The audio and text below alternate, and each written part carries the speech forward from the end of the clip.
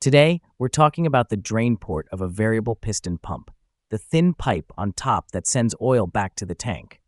Where does this oil come from? Pumps typically come with three hoses. 1. Suction hose, draws oil from the tank.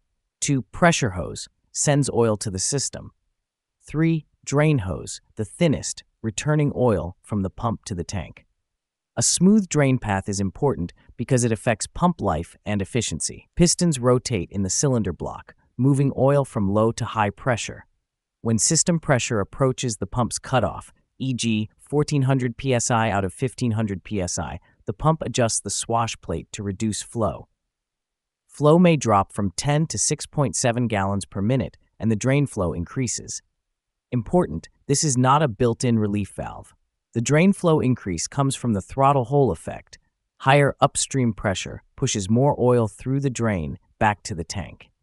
Understanding this helps you see how the pump works and protect its life.